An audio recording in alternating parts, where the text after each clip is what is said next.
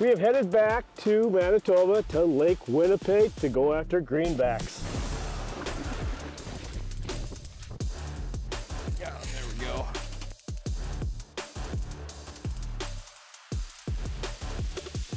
Got him, there we go. Good sandwich fish, huh? Very pretty.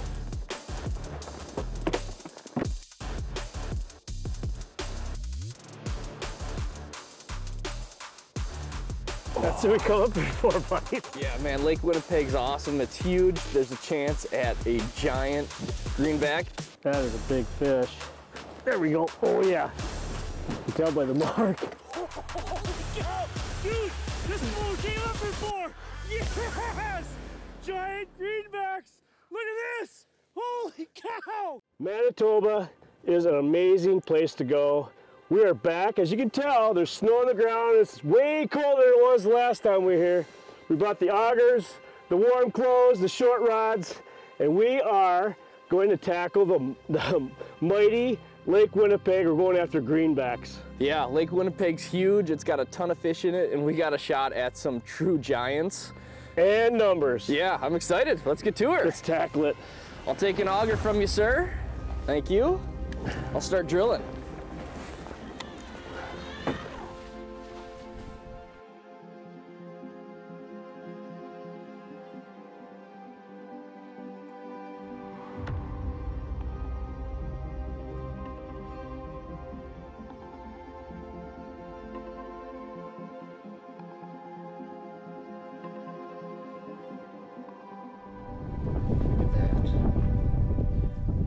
Staring at the minnow. Right now we're on the south basin of Lake Winnipeg, and it is a massive lake, and it doesn't have a lot of structure. So what we've been looking for on the Mega Live is bait. That's what these walleyes are relating to. We're scanning out here and we're finding a lot of the bait and fish are staying, you know, 3 to 6 feet under the ice. Oh, and Ty's got one working right now. There he is. Nicely done, sir. This feels like a little better fish. Boy, I had to really work for him. Now this is what you come to Manitoba, to Lake Winnipeg for, Jake. Now, I'm not saying they don't get bigger than this, but this is a pretty darn good fish. Look how pretty that greenback is. Whoa, that's pretty. I'm gonna hurry up and get it back. We're actually fishing some pretty cold temperatures today, so I don't want to mess around with these fish. Again, these are big fish. Here we go. We're gonna let her go. Whoa, there we go. Goodbye. That's what we're coming up here for. Got him. There we go. That's better. That's what we're looking for. Nice chunky one. And right now we're on a school. There is a lot of fish down there. So we'll get him back quick and catch another, but man, just such a gorgeous fish. There's the school of bait, and there's a big walleye sitting right under it. Then we've got another over here, and we're just panning around. There's another, there's a real big school of minnows, and then there we go. That's a great example of those fish, how high they're sitting in the water column. And you can't really read them on 2D sonar, so it's nice to know that they're in the area. You can they really pop out here on Mega Live. That's just a big walleye sitting in between 3 bait schools.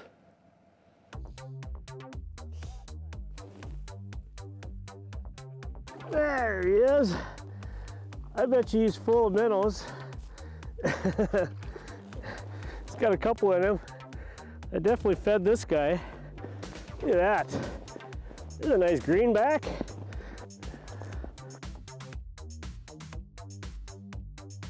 Got him that time. Oh, good one. Come here, buddy. There we go. Look at that. There's a tank, Jake. That's what we come up here for, buddy. Look how fat that thing is. A chunky one. Inhaled it too. Yeah, there was no question. It wanted the spoon. That barbless that pops right out.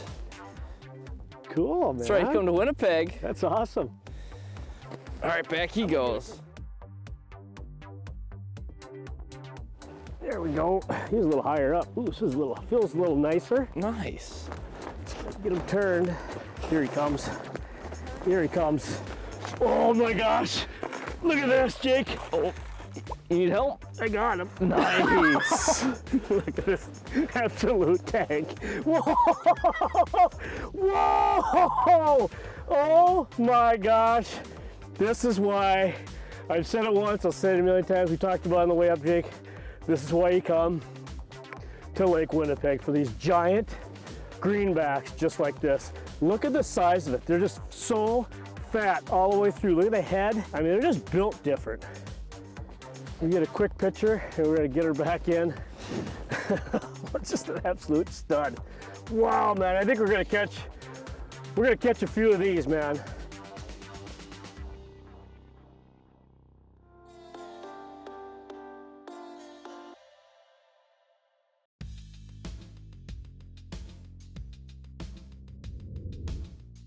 You know, let me show you just a couple of the baits that we've been catching most of these greenbacks on. And you know, a lot of guys come up and it's fine. Obviously the walleyes bite on really big baits, but what Jake and I have found is that actually a vertical bait has been key on this trip. And it hasn't been the real big ones either. It's just a 1/4 ounce spoon. What I've been using mainly is this Northland coffin spoon. As you can see, it's just got that little extra flare on it, that little tail, and it's got a rattle inside it. And Jake's been using pretty much the same color. It's that Wonder Bread white. And again, as you can see, it's got the BBs in that chamber. It's making that sound. And again, it's that 1/4 ounce. And this is that PT rattling spoon from Clam. So those are the two main baits that we've been using all day long, catching these walleyes. And again, they're not big baits, but they've got sound and they've got the right color. You know, tomorrow it could be pink or yellow, chartreuse, or whatever it may be. But as soon as you find that color that they're keying in on, you really need to focus on that and really change it up, and it's gonna pay off. You're gonna catch not just a few walleyes, but a lot of fish.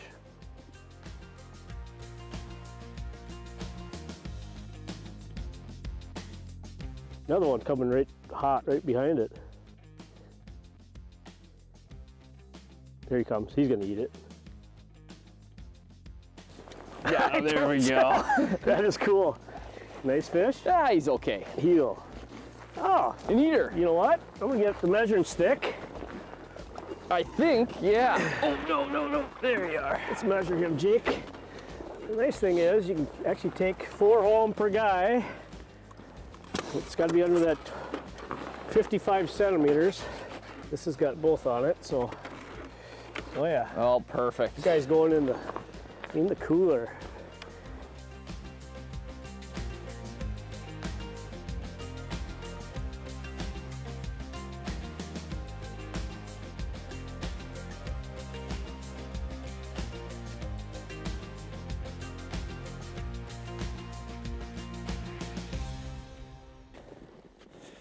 All right, so right now we've kind of found an area where there's a lot of fish in. So what I'm gonna do is I'm gonna set up a set line with a live fathead, and I'm gonna put it about 4 feet down where we've been seeing a lot of those bigger fish crews on the Mega Live. And get this set up, and hopefully we can stick a big greenback. So I've got a slip knot here to mark the depth. I had it set deeper, right around 7 feet, but I'm gonna change that so this bait's only a couple feet under the ice. So we've been seeing a lot of those fish crews go a little shallower. That'll work. Could just tail hook. And I actually have a little bait button somewhere here. Help keep this minnow, because it is barbless and I don't want my minnow to get off. It's a bait button. You can use a piece of plastic too, but that keeps that minnow pinned on there.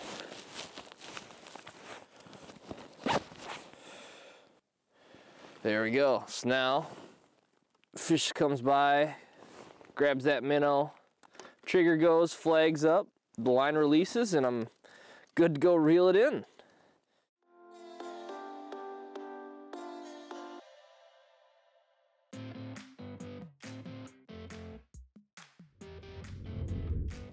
The walleyes out here on Lake Winnipeg get big, and it's nice to have a medium power to medium heavy power rod. Now I've got two options here. This one's a 38 inch, this one's a 36 inch. And it's really nice to have those longer rods because you're dealing with big fish in shallow water and you need to absorb those head shakes. And I've got it paired up with a Daiwa Revros. This is a 1000 LT. Again, got a super smooth drag and you need that for these big fish. And I have two options. One's braid and one is advanced mono. They're both in a 10-pound test. When it's nice out, I like to use the braid, but when it gets cold, you have a lot of ice buildup, and that's when I switch over to the mono setup. And then I've got them both paired to a barrel swivel and then about a 14-inch, 12-pound fluorocarbon leader. And I've got snap swivels on both so you can swap out lures quickly. And that's really what you need when you come out to Lake Winnipeg, and it works for fish of all sizes, but hopefully, got a few fish down there, hopefully we can get one of them. There he is. Oh yeah. Ooh, there we go. This one I think is gonna have to go back.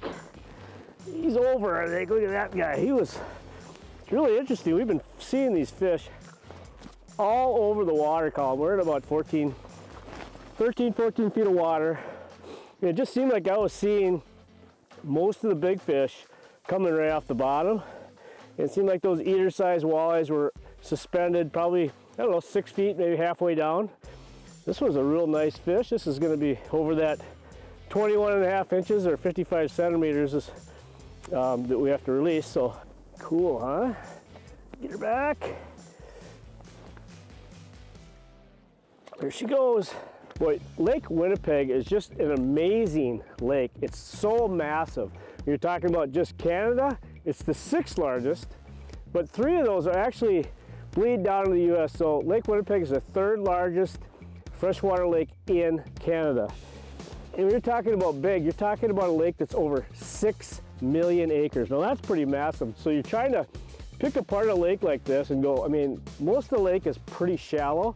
What we're fishing in the wintertime is that 10 to 14 feet of water. We're gonna pick this lake apart as best we can and catch a bunch of fish this week. Oh, there we go. Here to force his head up the hole. Look at that. Oh yeah. One there, and Jake's flag is up. I think we might have a double. Look at that. Perfect. This is one for the box. Filling up the cooler. There we go. It's a good sandwich fish, huh? Very pretty. Another one for the cooler. Still on there. Yeah. This is the big one. This is the big one, Jake. I hope. Feel it. Just taking a bit of line drags, feels good there. Yeah.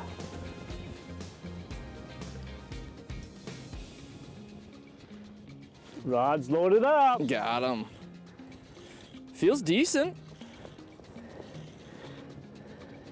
Think we got one of those probably slot fish. We'll see though. Come here, buddy. Oh yeah, he's a nice one.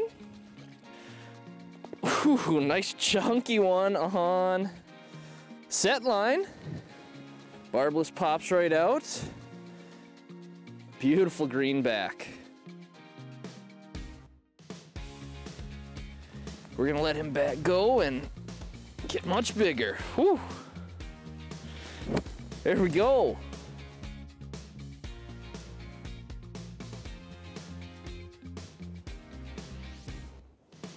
Got him. Ooh, that one looks like it's going in the box, Jake. We'll see. We will see. It's got a little more juice than that. Yeah, he's feeling nice. Actually, it's a nicer fish, I think. He came in real slow, but I think you got a nice fish going on here. I think so. He's having a tough time coming up the hole. We got one of those good ones. Yep. There he is. Oh yeah, beautiful fish, Jake. Beautiful fish, man. I'm just gonna slide him up like that. Thank you, sir. It's one of those tubby fish. Yeah. Look Oh at the boy. stomach on that thing. Short and fat. Boy, they're just built different out here on Winnipeg. It's crazy. You can definitely tell. I mean, the females are starting to generate the eggs, and those bellies are getting deeper. For sure. Just got that. They're just a cool fish, man. Those are just amazing, aren't they? Just beautiful. Stout.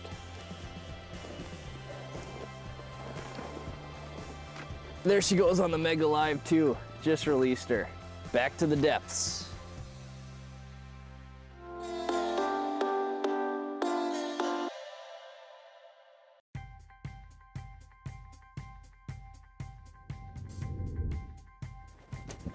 Plug this in quick.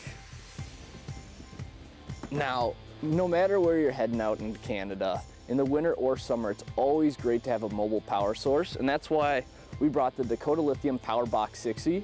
Now this box is necessary, especially out here on the ice, right? We've been going through a lot of auger batteries, so we're able to charge our auger batteries. We can charge our electronics. It's got 4 USB ports, so right now I'm charging my phone and a battery at the same time.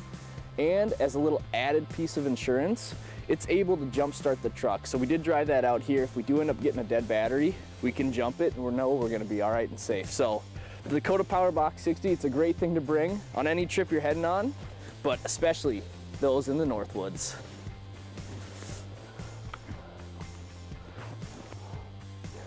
I really like these. So you have to keep going back to the bait bucket every time and sticking your hand in the wet bucket. It's handy not to have to leave fish if they're bunched down there. Right back in the hole. There's one up higher. That one looks bigger. Let's go after him. Yeah, he's gonna beat. Yep. Nice, there he is. He like came straight up after it. That's cool. There we go. Another greenie. Look how cool these things are. I mean, look at the green all the way through the back. It's just such a beautiful fish. That would be, let that one go to swim another, fight another day. You know, we keep referring to these fish as greenbacks. Obviously, they're walleyes. There's just a different tint to them. I did a little research on it, and it's actually the limestone in the water that's making these, that's turning these fish that pretty green. It's just super cool how nature gives these different walleyes different colorations. But again, they're all walleyes. Got Big him one? that time. Yep. There we go. Let's see what we got here. Oh shoot, that's a good eater. Nice eater. Nice Thank work, you, sir. Jake. Just move spots. It didn't take long to go back to school. Not at all. I'll grab the cooler. Perfect, thank you.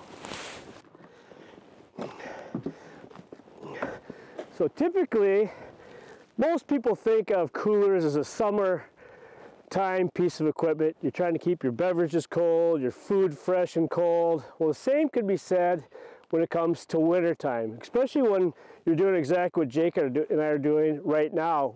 We're catching fish in the wintertime when it's extremely cold. You're talking 10 below today. And if you're to throw all your walleyes on the ice, within an hour, they're like popsicles. Well, if you do what we do and use a really high-end cooler like Maluna, if you look in here, right now, we've been fishing all day long. We've been throwing fish in here all day long, and they look like as fresh as they possibly could be, and they're not frozen. They are all extremely limp and not frozen. Why is that important? Typically when you get home after fishing and you're throwing these fish on the ice all day, it takes a few hours to thaw these things out. And even then, they're partially frozen and you're freezing your hands off when you're trying to clean these fish. What Jake and I are gonna do today, we're gonna get back. These fish are nice and cold and fresh, but they're gonna be extremely easy to clean right away. So when you're talking about ice fishing, I would highly recommend getting a very high-end cooler like Maluna to throw your fish in so they don't freeze and you have an easy time cleaning them at the end of the day. Don't be stubborn. Come on. You come this far. There we go. Oh yeah. Jake, this is a big fish.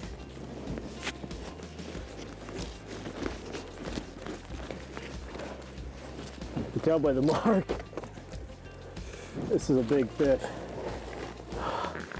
So you just head up. This is what we've come up here for, right here. Like, I can't get his head up. Nice, here easy, it comes, nice, here it comes, nice. here it comes, here it comes. That's a big fish. Holy cow! Dude, this is what we came up here for! Yes! Holy cow! If you want to talk about giant greenbacks, look at this! Holy cow! This is a monster! This is exactly why Jake and I came up to fish these mammoths up on Lake Winnipeg. What a I saw beauty. that. Dude. I had to convince him to bite because he's just like up and down, up and down. But you could tell by the mark on the hummingbird that this thing was an absolute beast. You got to get up here. Lake Winnipeg greenbacks. They are just a different species. I'm gonna get this back. You ready? Okay. There she goes. Holy cow. Dude. Whoa, that's just mind blowing. Those things are just another species. That's just a cool fish. And when you can catch those on like a 36-inch rod. Oh, through a hole? Through a hole. I mean, that thing barely squeezed through. That's an 8-inch hole. I could feel it like barely like touching all sides when it came up. That was so cool. That was awesome, man. It's been a great trip, man. Yeah. Thanks for coming with me again. We've had some great trips up here in Manitoba this year.